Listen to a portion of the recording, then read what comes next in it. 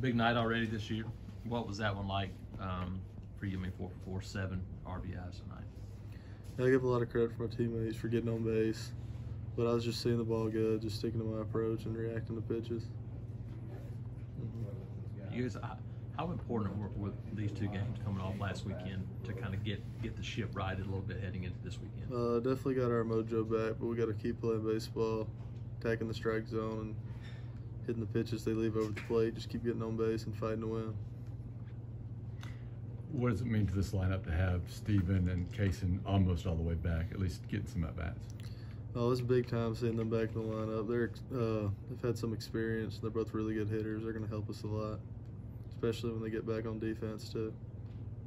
You guys, a couple of wins in this midweek, but you feel like you guys are just scratching the surface of kind of where you think you're going to be eventually this year.